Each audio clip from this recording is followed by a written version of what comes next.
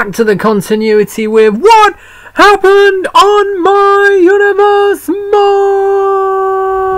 Mode. Yes, it's Monday Night Raw. We've got a huge main event between Brock Lesnar and Braun Strowman. Again, shh, don't tell anyone. And we were in Reno, Nevada. We opened the show with tag team action as Mr. Money in the Bank, you might have forgot that, Seth Rollins teamed with the WWE Champion Randy Orton, who he cost a match on Raw last week.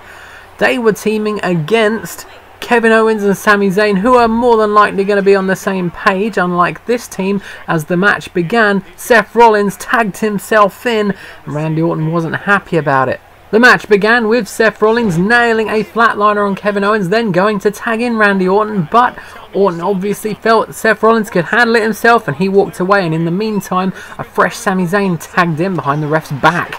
After that drama, Seth Rollins got hit by a Sami Zayn European uppercut, dropkick and sit-out slam before Zayn tagged into Kevin Owens. We got some double teamness, but then we also got a reversal from Seth Rollins, who then put Kevin Owens down with sliced bread number 2. Rollins followed that up with a face buster. He went for a grapple after, but Owens reversed, hit a float over DDT. He dropped Rollins' neck first onto his knee, then tagged into Sami Zayn. We got a little bit more double teamness with a double back body drop, and then Zayn put down Rollins with the Blue Thunder Bomb. He went for the pin, surprisingly no kick out, and for the second week running, Kevin Owens and Sami Zayn take advantage of dissension between their opponents. On to match number 2, and it's the Raw Women's Champion Paige.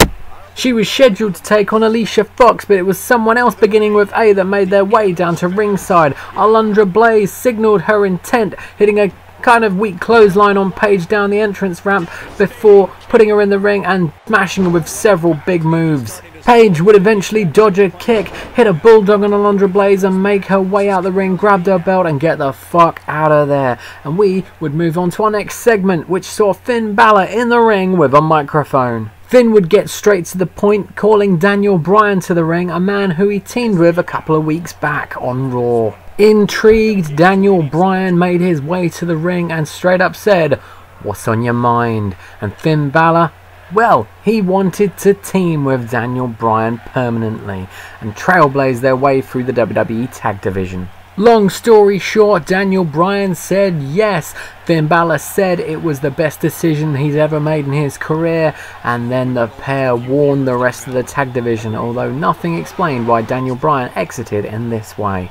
After the debacle of the second match, hopefully we'll get an actual contest in our next match, as Bo Dallas, who was accompanied by his B-Team colleague Curtis Axel, was facing off against Bray Wyatt. There's something similar about these two, can't put my finger on it though. The match began with Bray Wyatt hitting an elbow and a running attack on Bo Dallas. He also hit a side suplex before getting distracted by Curtis Axel, who got up on the apron. Bo Dallas grabbed him from behind and hit an electric chair drop, followed by a neck breaker. Dallas continued the assault with a backbreaker before having his next kick reversed. Bray Wyatt got up, hit a float over DDT at the second one of the evening. He then went to the outside, grabbed Curtis Axel, kissed his forehead and gave him a nasty looking Sister Abigail. Wyatt smashed Dallas with an exploder suplex before going for the Uranagi. He didn't get it though.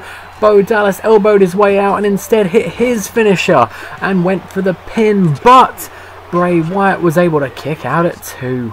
Following this, while the ref wasn't looking, Curtis Axel put a chair in the ring and then started fiddling with the corner. The ref went to sort out that corner, but Bo didn't get the chair. Bray did. He hit Bo with the chair, then hit a Sister Abigail, and that was it. The match was over and Bray Wyatt got the victory despite all the odds. Going on second to last was the Lone Wolf Baron Corbin, who doesn't look right with hair these days, does he?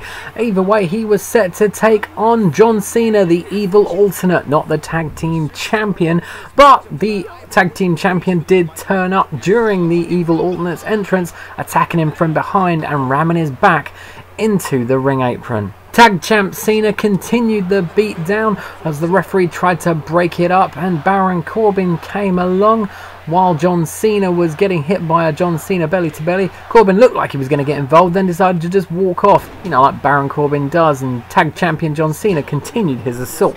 In the end, original John Cena hit a fisherman suplex on new John Cena with his leg hitting the steps, and he celebrated after. And we moved on to our main event as the United States Champion Brock Lesnar, accompanied by Paul Heyman, faced off once again against Braun Strowman. Strowman then rushed to the ring and we got ourselves a big brawl between the two, with both people getting a little bit of control and a little bit of a beating on the other one.